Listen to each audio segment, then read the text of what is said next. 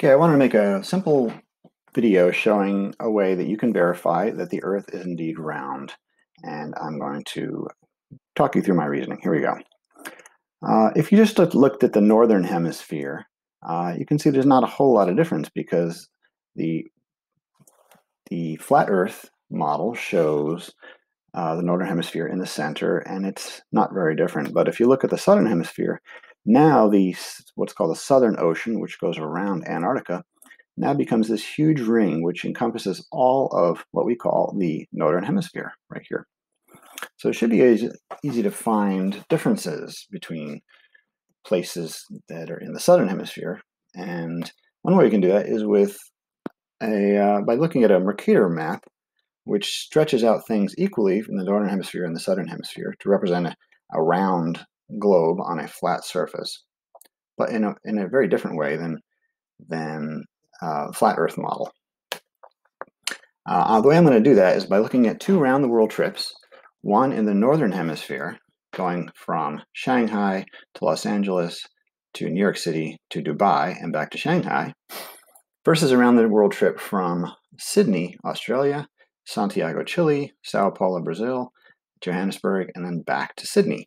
And on the flat Earth model, it's pretty easy to tell that it would be a much, much longer trip doing this in the southern hemisphere between these cities in red versus the much shorter trip in the northern hemisphere.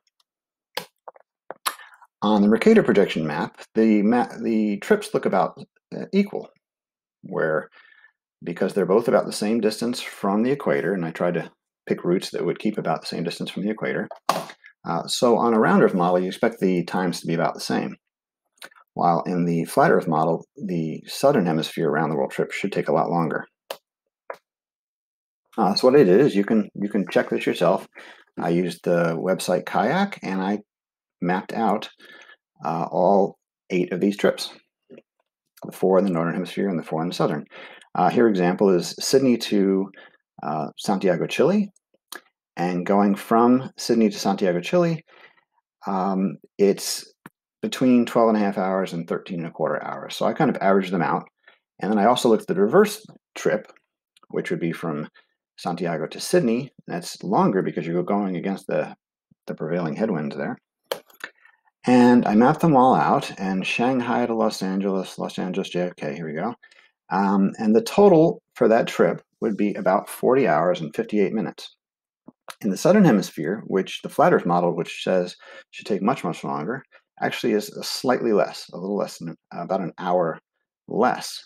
So, which makes no sense in a flat Earth model. So here are the times all written out.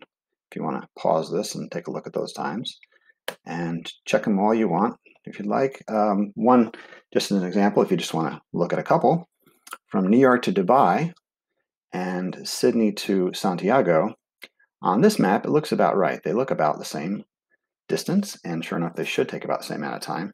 But on the flat Earth model, there's no way that the Sydney to Santiago trip should take just 10 minutes more than New York to Dubai. If you were to measure this out, put your hand up to the screen, and you'll see that it's actually twice as long a line, the red one here.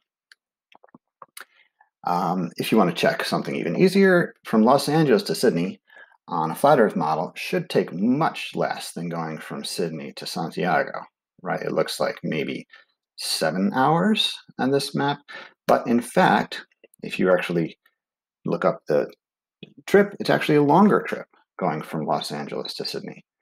You average it out, and it comes out to 14 hours and 32 going both directions, and cut it in half. So why, on a flat Earth model, can you explain, would it take longer to go from Los Angeles to Sydney than it would take going from Santiago, Chile to Sydney? And that's ignoring the fact that if you were to go on a flat Earth model, you would expect to have to go over North America unless you went way around.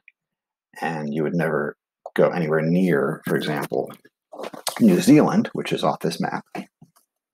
And that is the basics. But if you want to just check, if you look on Google Earth, you can actually measure the distance between Los Angeles and Sydney, 12,050 miles.